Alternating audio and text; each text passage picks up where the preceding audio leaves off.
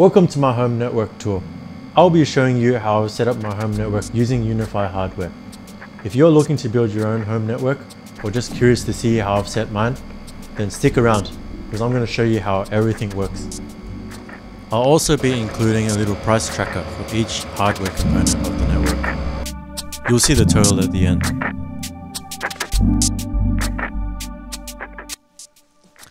Let's start by taking a look at my distribution panel.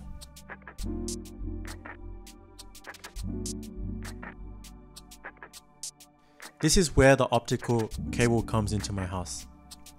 Here, you can see several devices including the FTTP NTD, also known as the Fiber to the Premises Network Termination device.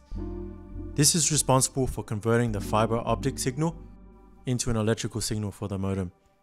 This device is provided by my internet service provider, and it's the first device that receives the fiber signal.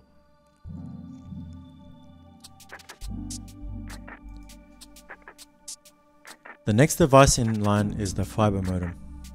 This receives the electrical signal from my network termination device and outputs an Ethernet signal, which connects directly to my network gateway. This modem is also provided by my internet service provider, and it's specifically designed to work with their network. After the modem, the network traffic flows through Ubiquiti's Unified Security Gateway. This is a device that provides firewall protection and other security features.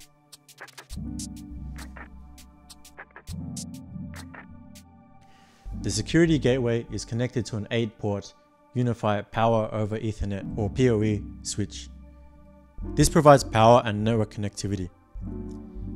PoE allows the switch to power certain devices and provide Ethernet at the same time, including my wireless access points and also my security cameras, eliminating the need for a separate power supply.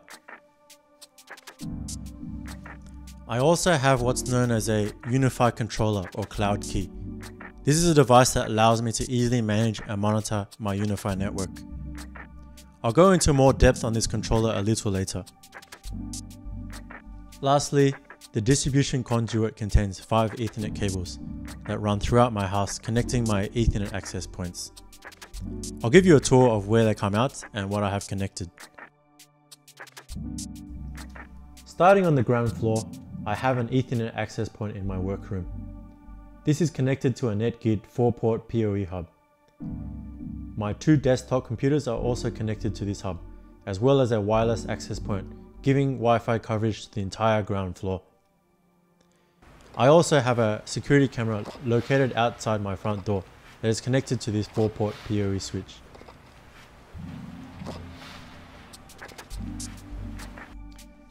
Moving up to the first floor, I have another access point in the living room.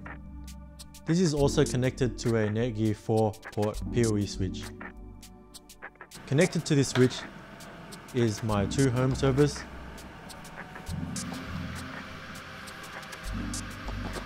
my printer, and a Ubiquiti wireless access point. This gives coverage of the entire second floor.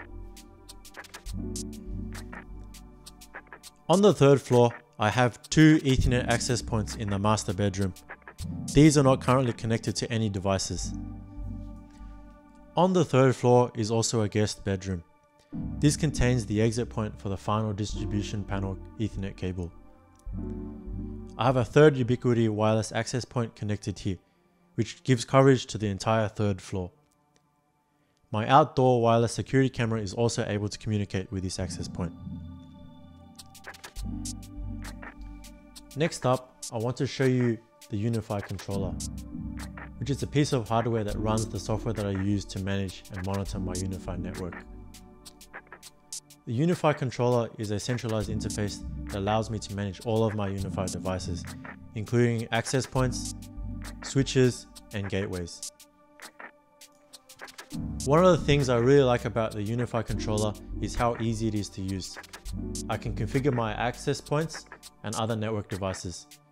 I can also monitor network traffic and performance, as well as generate reports on network activity and usage.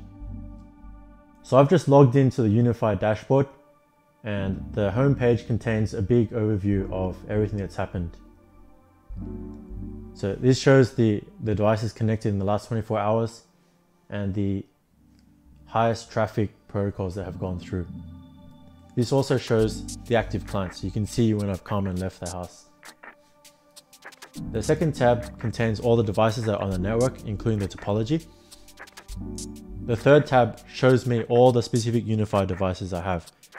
And this also allows me to specify when I want to update the firmware on each of these devices.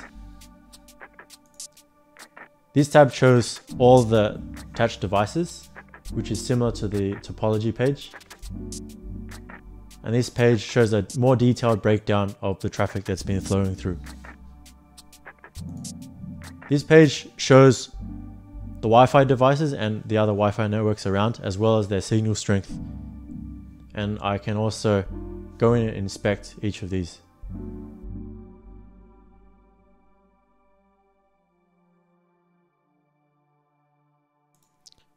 This tab contains some of the advanced features, such as port forwarding. That's a quick overview of my home network using UniFi hardware.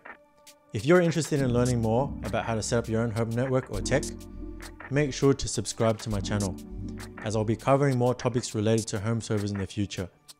Also leave a comment if you have questions or want to say hi. I will personally answer each and every one of you.